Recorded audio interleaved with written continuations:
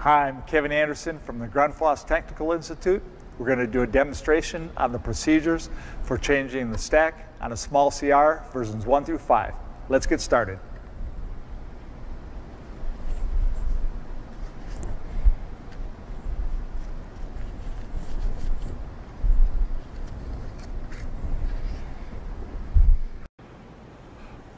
The instructions for the procedure we're about to do is the small CR versions 1 through 5 dismantling and reassembling service manual. Using a flathead screwdriver, we're going to remove the coupling guard screws.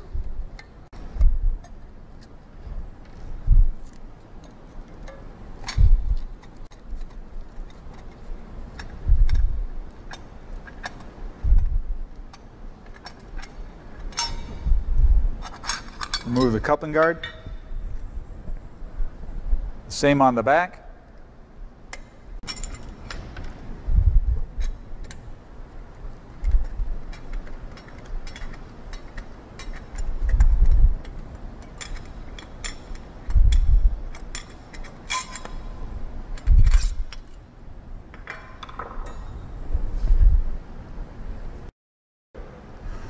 Then we'll remove the hex head coupling bolts from the coupling halves.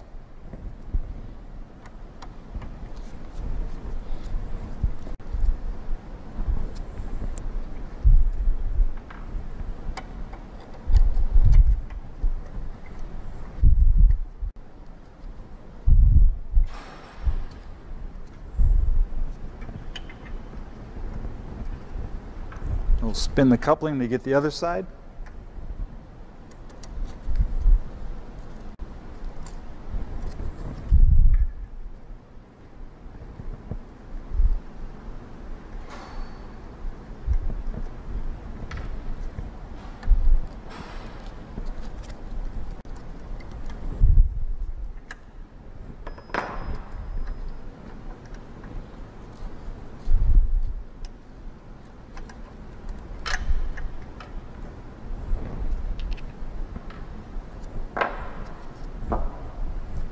Next, we'll remove the motor bolts.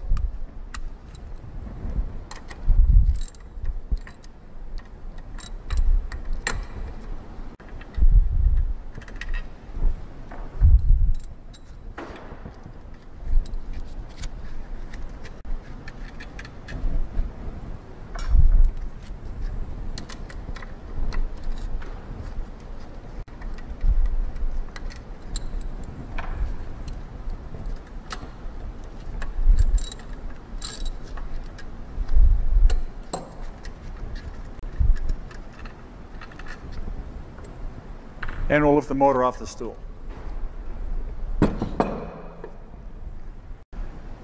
Now to remove the cartridge seal, we want to loosen the three 2.5 millimeter hex screws. Make sure that you don't remove them fully because they're very small and they'd be hard to find.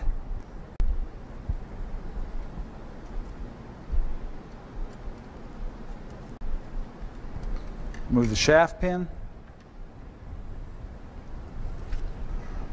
Then using a 36 millimeter deep well socket,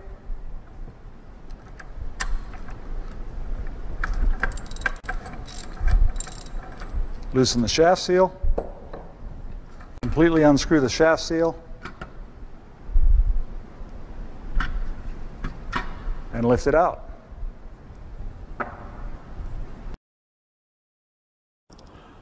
The next step is to remove the 4 19 millimeter stay bolt nuts and the washers.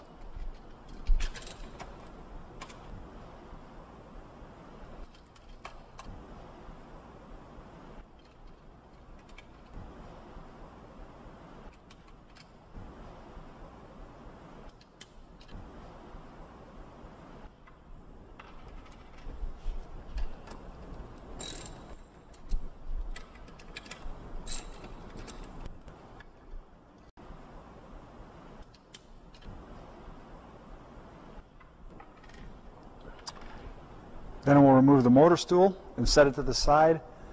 Now if this is tight in any way, some light blows from a rubber mallet on the bottom will loosen up the motor stool so it can be removed. And set that off to the side. Then remove the old stack kit and make sure you remove the bottom diffuser. We'll set those off to the side. Then we'll grab our new bottom diffuser, place that into the stack, replace our stack,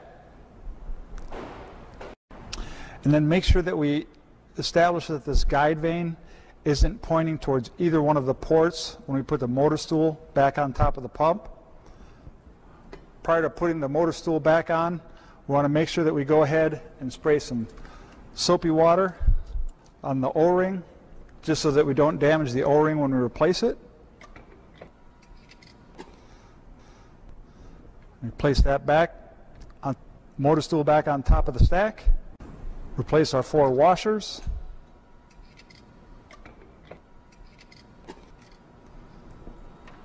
And our 4 19mm stay-bolt nuts.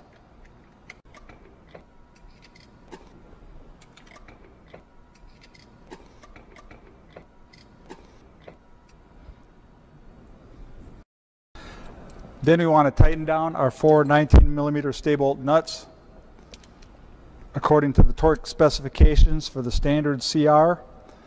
And so for the standard CR, that'd be 29.5 foot-pounds or 40 Newton-meters.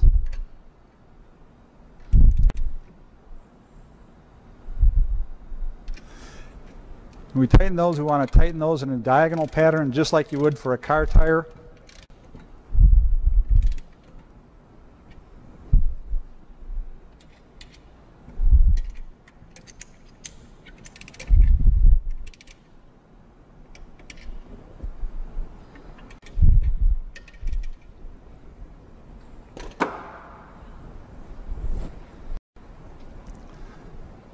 Then next we'll pull out our replacement shaft seal. Inside the shaft seal box we'll have this little tool that we can use to clean off the shaft if the shaft needs to get any debris taken off of there. We'll pull out our new shaft seal. Go ahead and spray the O-ring at the top of the shaft seal. We'll press the shaft seal back in place. Then we'll hand tighten that. Then we'll take our 36mm deep well socket. We want to tighten that down to 26 foot-pounds or 35 Newton-meters.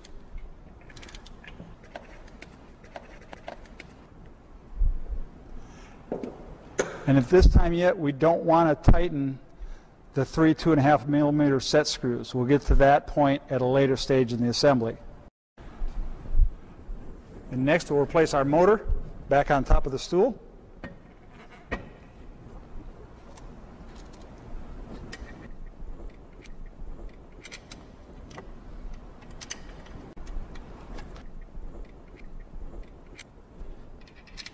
we'll reconnect that with the bolts for the motor.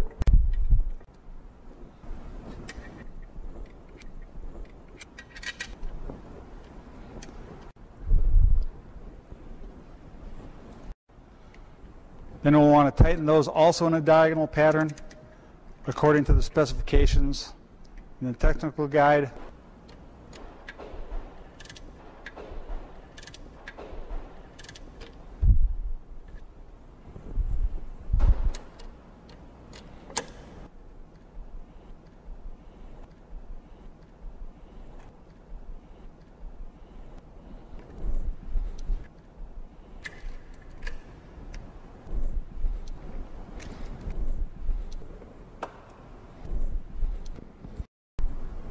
Then next we'll want to go ahead and reinsert the pin in the shaft and replace our 2 coupling halves.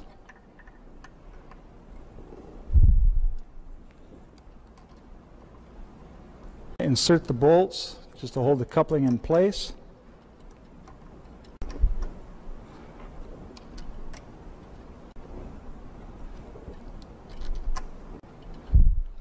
Then using a small screwdriver, you want to lift the coupling all the way up and then let it come halfway back down before we tighten the coupling halves.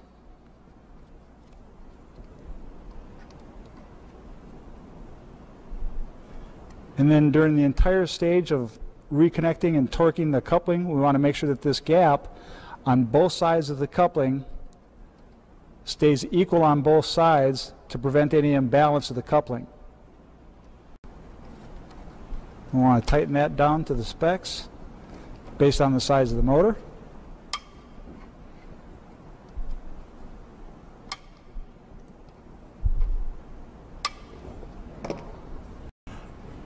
And now that we got our coupling back in place, we can go ahead and tighten down our set screws according to the specifications in the technical guide.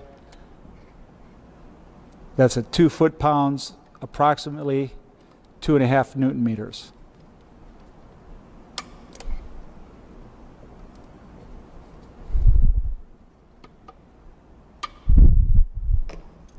And our last step is replace our coupling guards.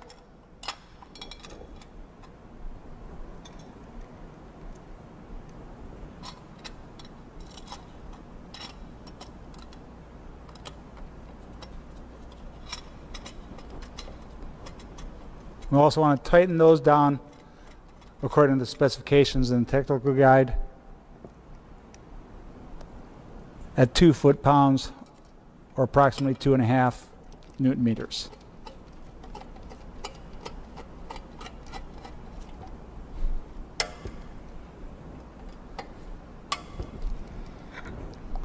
We'll replace our rear coupling guard.